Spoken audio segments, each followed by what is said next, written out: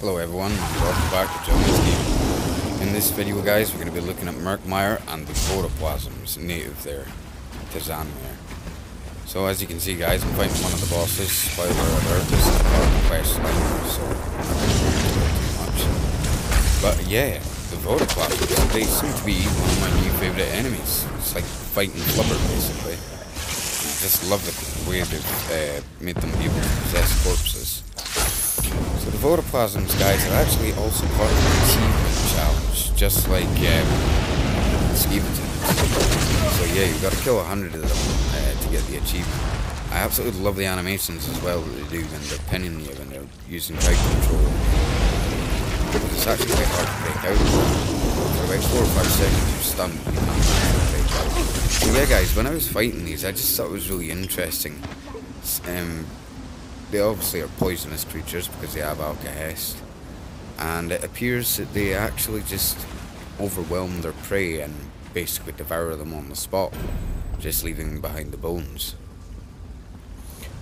So as I said guys, this is part of a quest line. Like I said, there's a few spoilers ahead, but there's some really cool stuff in Murkmire. I'm absolutely loving some of the game mechanics, such as the new stranglers, who you can use with those special sun rocks.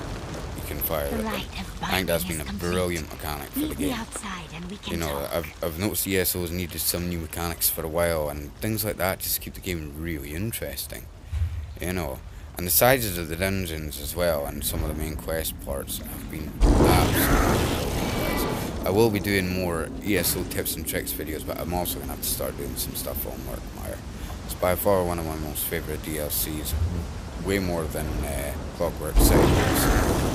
I just like the whole aesthetic and how the Argonians are getting a little bit sad about it, because unfortunately the bestial races in ESO get probably right about that.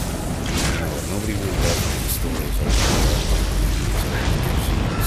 I mean, fair enough, we had Maw of Lorcan and all that come out, and now we've got Elsewhere coming up, which I am so hyped for, guys. I really can't wait for that to come out.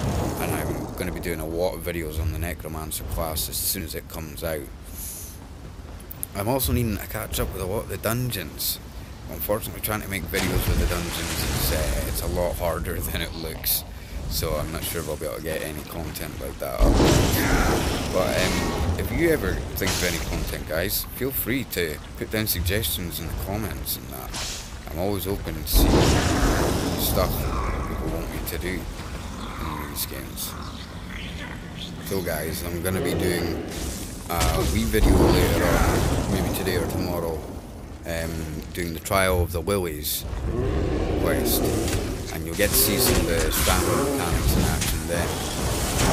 If any of you are wondering about getting the DLC, I would honestly say it's either worth the ESO subscription, like what I do, or it's definitely worth buying. You know, I've been playing ESO for 3 years now. It's by far one of the best DLCs that came out. I mean, Hrothgar was a pioneer for its time, but this is definitely a good move by Bethesda to sort of flesh out bestial races. I'm not too sure about how I feel about it. They're going to justify the dragons being back in Tamdale. It's a massive gap between Iraq and Dragonborn. So it'll be interesting to see, guys.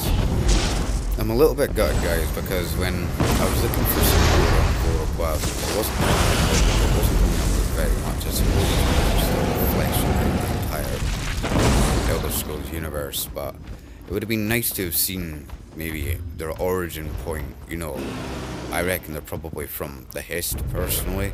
But like Mazatlan jelly you get. It's dangerous to you in Mazatlan. I think it's that. So yeah guys, if you've enjoyed this video and you want to see more content, I really hope you'll click that like button and the notification bell icon, and check out some more from Johnny's Gaming.